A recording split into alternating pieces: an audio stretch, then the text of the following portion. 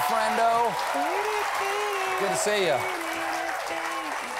John, we are privileged this evening for our guests. We have a former ambassador from the United States to Ukraine, Marie Yovanovitch, is going to be here.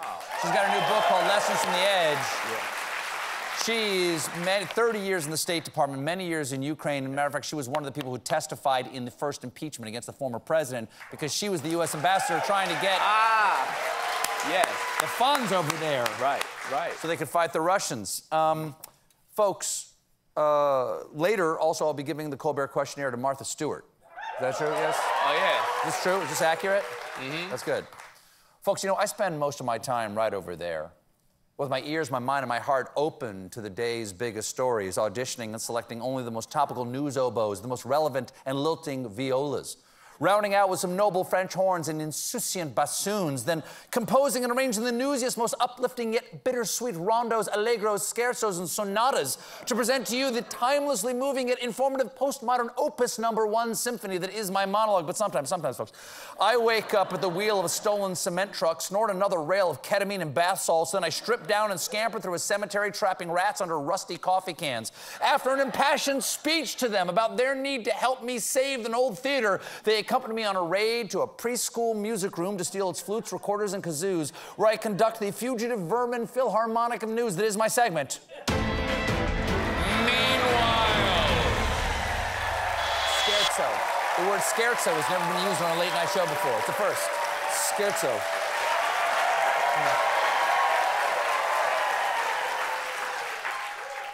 Meanwhile. The internets are alight with the news that Elon Musk and Grimes have secretly welcomed their second child, which has many saying, wait, didn't they break up? And also, don't I not care? Evidently, the girl's name is Exodark Sidereal, a move toward normal from their son, Phil. Mother and baby are doing well, and that cat is sure getting better at walking across the keyboard. Meanwhile, over 100 years after Ernest Shackleton's ill-fated voyage to the Antarctic ended with his ship getting crushed and sinking in the ice, the Endurance has finally been found 10,000 feet below what the experts call the worst portion of the worst sea in the world. Amazing testament to the skill and determination of these archaeologists. And I just want to say, any chance you can come find my left AirPod?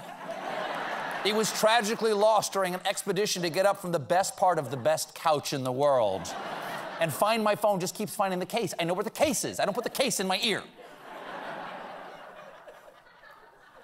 Meanwhile, in rock and roll plumbing news, a toilet shaped like Metallica's Lars Ulrich has been acquired by a Danish museum.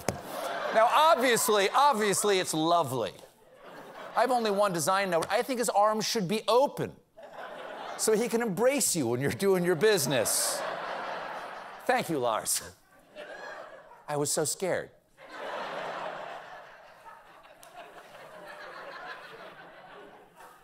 Meanwhile, a bizarre-looking bat that was thought to be a lost species has been rediscovered. Seems unfair to call the bat bizarre-looking in the headline. How bad could it? Holy big face!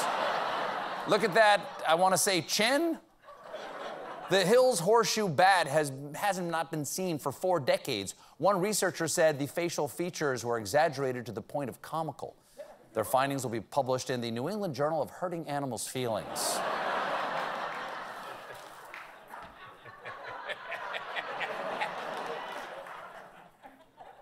Meanwhile, scientists have used an algorithm to figure out what pigs are saying.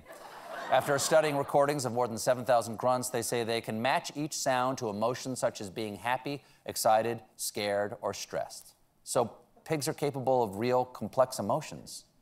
Well, it's nice to know my bacon understands how happy it's making me. Meanwhile,